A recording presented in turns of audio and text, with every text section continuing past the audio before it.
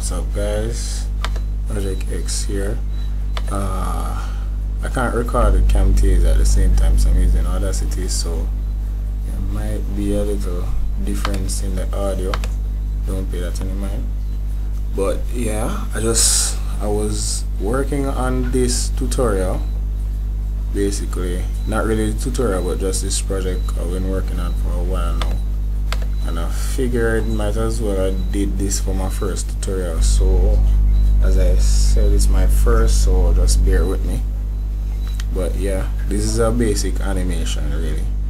A water but bouncing off a surface in R13. I haven't really seen any tutorials for this, so I'm doing one. Alright, here's the animation basically.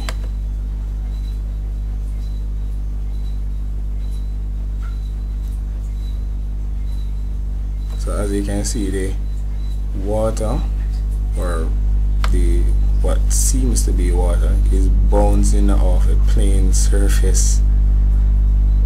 So that's pretty cool. I can say it's lagging a bit because it's really hardcore animation, but yeah. So let's get straight to it. I'll close off, start anew. Alright. So first what we're going to do is create our water. So just grab your little cube thing, project icon, and select our sphere. Select the scale, this one, minimize, so we have a small thing. Alright, yeah, that's pretty much it. And then go to simulate particles emitter. Alright, so I have our emitter, and what we're going to do is put our sphere as a child of the emitter by left click, dragging it up onto the emitter till you see this icon pointing down, right? And then we have that. Now once we play that, we'll get dots like that. Now if you don't want to see the dots, really all you do is click here, go into particle, go down, show objects, so you'll see that. Really. Now you can mess around with this, basically just click that, but it will get bulgy. That really is not something to pay much mind to, because you will see that in a second. But change this to 100, this to 100. So we'll get that pretty bulky. Let's see if we could, yeah, let's change the lifetime to 800. I'll increase the speed to about 250.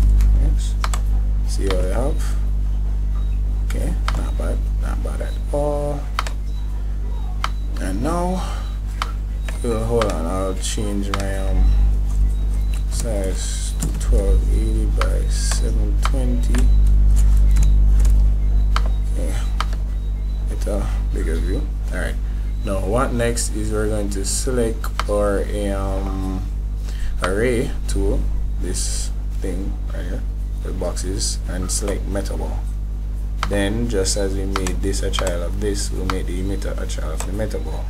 So we have that big ugly thing right here. I don't know why it's so ugly, but yeah. So let's mess around with this now. The subdivision, oh that's great. Now the subdivision itself, let's see, what was the setting I used for you? Was it that? I doubt that. Alright, let me just look back at this for a second. Not really remembering much. Alright, 200 and 5 15.3.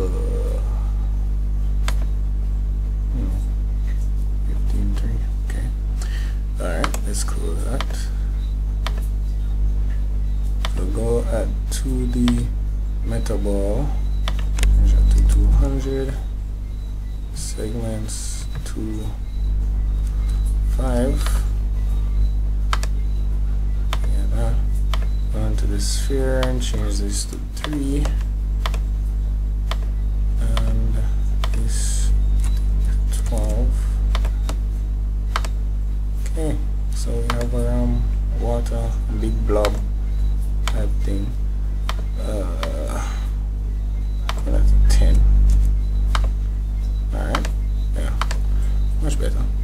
Alright, now we're going to aim this upward by moving the metaball. Yeah, aim it upwards just a bit by selecting the rotate tool, that circle thing.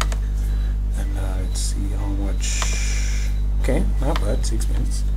Alright, let's get busy. So next we're going to just create a plane, selecting the objects, plane, place it about here. Let's make this a bit bigger. Okay, move this back a bit. There we go. Next we're going to click simulate, particles, and then gravity, and place that right about here, because we want this to be water to have like a gravity effect like normal. Then we're going to copy and paste it again, carry it about over here, and you will see why I did that in a second. Next we're going to select the simulate button, particles, and then we're going to select turbulence, which gives it a kind of interesting effect. Let everything go into a random direction basically. Put the gravity in the middle of the water, I would say right about here at the beginning. Alright, I'll go back to the start and play, and voila, it's going through the ground. Okay, now next, so let's simulate, particles, deflector. As you see, you get this little spline looking square. Don't pay that much attention. Really, what we're going to do now is to fit this little square spline thingy onto the same size of the box itself. You're probably wondering why I didn't just maximize the both of them at the same time. I probably should have been a better idea, or would have been a better idea. But anyways, let's just scale that up. Oh, that should do it, and carry them onto the same level. That looks about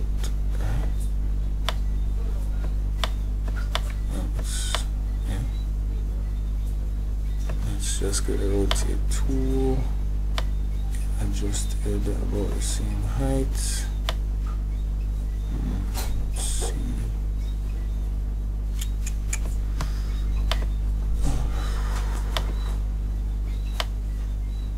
Okay, that's about right. That's about it. Now,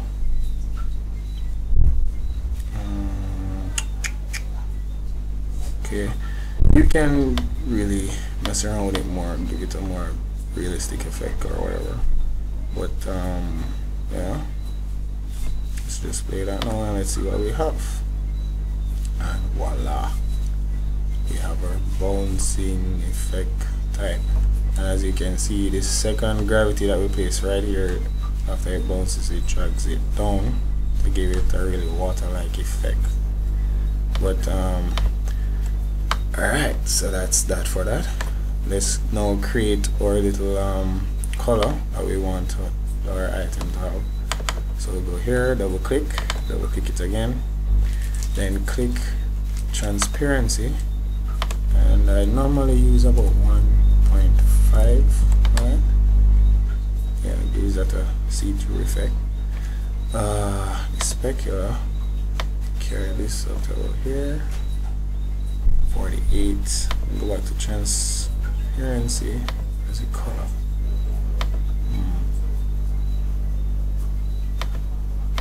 I think it's color. No.